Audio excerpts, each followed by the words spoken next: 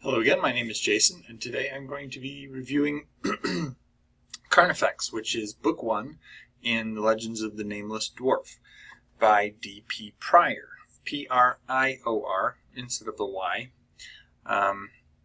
Anyway, let's see where to begin. So,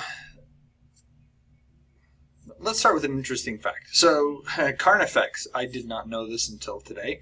I was looking up some information about the book and trying to find a picture of the cover and everything. Carnifex evidently means butcher or executioner. That's kind of foreshadowing the rest of this book. But like I said, I didn't know that until today. To start out with, the main protagonist of the book is Carnifex Thane. He is a dwarf. He wears the red cloak of the Ravine Guard. He's kind of it's hard to exactly stratify where he sits in dwarvish society. He's not low class. He's more high class, but he's not quite a noble, but kind of is. Dwarvish society in this book is stratified around what they feel is important. So there's a woman in the book who Carnifex is very interested in, and she's a brewer. She owns one of the more popular breweries in their city, and as such, she commands high respect in dwarvish society. So, starting out with, the dwarves have secluded themselves due to errors in the past that their society made. They have driven themselves into exile, you could say, and they live in this ravine city that they call Arx Gravis. Now, ravine, this to me seems a bit of a misnomer. I think of a ravine as kind of a valley, and maybe that's my misinterpretation, where theirs is more like a crack in the ground, and they live way down deep inside of it, and the light of day barely reaches them, because only when it's directly overhead do they see the sun. So they live in this ravine city, and one day a homunculus, to me homunculus is a being that was an artificially created being, kind of a Frankenstein, if you will, or grown in a vat. But they call it homunculus, also known as a deep gnome. Comes to their city, and there's a theft of one of their archives. Now, the dwarves are very, very, like I said, they're very set in their ways. It's not just that they are hiding underground and whatnot, exiling themselves from society for mistakes that they had made in the past. They're basically in stasis as much as they can possibly manage. They want nothing to change. They want nothing new. They want everything to be the same. And so they have a council that basically rejects anything new and tries to keep everything bottled up, and they try to keep their progress from making progress. They try to keep the dwarf society,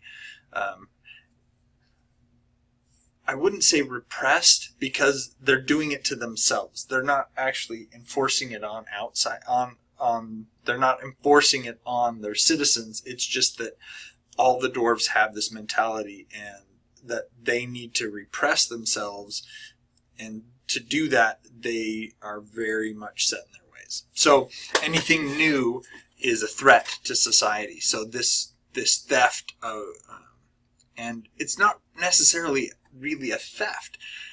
Yes, the gnome breaks in and stuff, and the guards go chasing after it and whatnot. And it escapes into the underworld. But at the same time,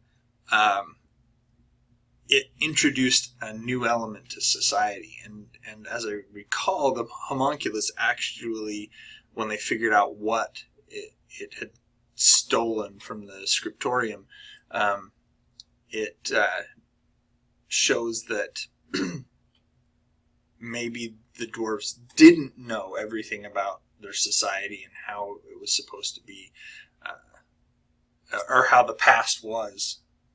And so maybe they were wrong, but they're still set in their ways. So Carnifex, as I said, he's a red cloak, a ravine guard. They also have the black cloaks, which are the secret police, and they are answerable to one man, but those secret police have quite a bit of power in their realm. There's kind of an animosity between the red cloaks and the black cloaks, because the red cloaks are open. They're out there in the open, whereas the black cloaks are hidden, and they don't. And the red cloaks kind of despise them for going behind the scenes and stuff and not being upright and honorable. Now, Carnifex is typical for a dwarf. He is very strong, very loyal. He drinks. I mean, it's a dwarf. They drink beer. And one of the things that they bring out, that the author D.P. Pryor brings out in Carnifex, is that he suffers from depression. He has that, I hesitate to say humanizing factor, just because he's a dwarf, but that little something extra to make him more relatable. I'm not saying that everybody has these bouts of depression or anything, but when you interject flaws into your characters, they become more relatable because they're not perfect. They're not held up as the ideal. You can see bits of yourself in the character because we recognize our own flaws, and the author's sitting there going, hey, look, this guy has flaws. This guy has something that makes him more than just a paragon. Now, I'm not saying that you can't have someone who's a paragon and relate to them. It's just that it does tend to deepen the character and make them more of a fleshed out individual. So Thane has a brother named Lucius. Lucius is more of a scholarly type, and he pals around with a human, or at least human appearing, mage scholar, the only one that's been allowed into the dwarves' city. His name is Aristodeus. Anyway, they're palling around, and there's something about this Aristodeus, and he knows more about the dwarves than he's letting on, especially about Carnifex and his brother Lucius. He shows an almost unnatural interest in these two. But because of the things, the situation that's going on, Lucius comes to determine or comes to the conclusion that a part of dwarven history is actually a reality and not just something that they like to tell each other. And that's the axe of the dwarf lords. It's a magical item that is legendary, and they don't necessarily believe it exists. It's just a story, nice story. But Lucius decides to find it, and his brother gets dragged into this as well, because obviously he's trying to.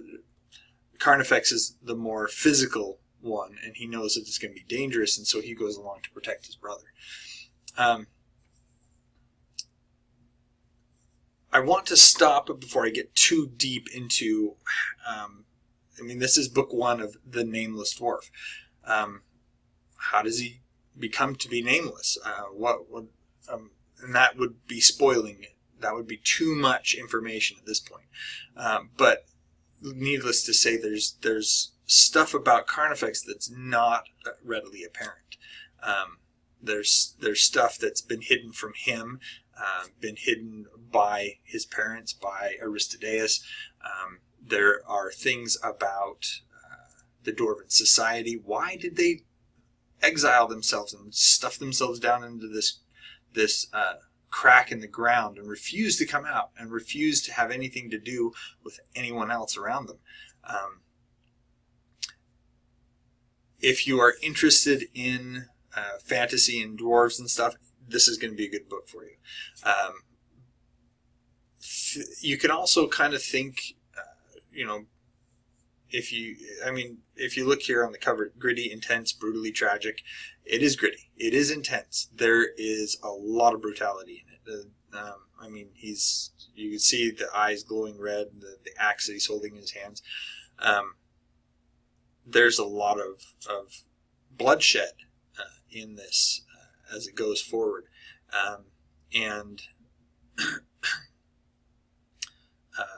There's a lot of mystery behind how Carnifex, we know him as Carnifex Thane. How did he become, it's, kind of, like I said, this is kind of leading you. How did he become the Nameless Dwarf? How did he lose his name? Or was it taken from him? That kind of thing. They're interesting questions. It's an interesting society, interesting story. Couple of things on the con side. It's a little bit slow in places. Also, it needs to be done well, and I don't know that D.P. Pryor did it very well with the Nameless Dwarf series. I haven't read any of his other books. I have read.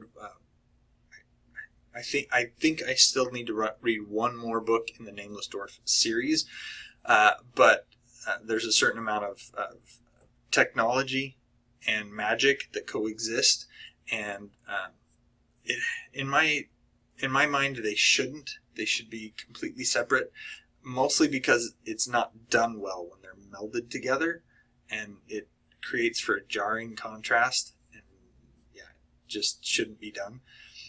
That said, I do believe that it can be done well, and that it has been done well. For instance, I do enjoy reading the Warhammer Fantasy series, and that has, it has airships and stuff that the dwarves make, tanks, cannons, that kind of stuff. So it has that level of technology, but there are also mages and things that go along with it. That being said, I felt that the technology aspect wasn't necessarily handled very well within the magical system. I shouldn't say magical system, just in the magical world, in that sense. Anyway, there's a lot of stuff beyond in the world, in what's going on in the mythology that created these societies and things, and so there's a lot bigger world out there than just what you read in the book of the Nameless and the Legends of the Nameless Dwarf. So it's a good read. There are a couple things, but there are usually a couple things in any book you read. Hardly any of them are what I would call perfect. So anyway, that's it for the for Carnifex, Legend of the Nameless Dwarf. Let me know questions or comments down below. As always, like and subscribe, and turn on the notifications. And then if you have any, I'm going to repeat myself, any questions, let me know. And as always, like what you're reading.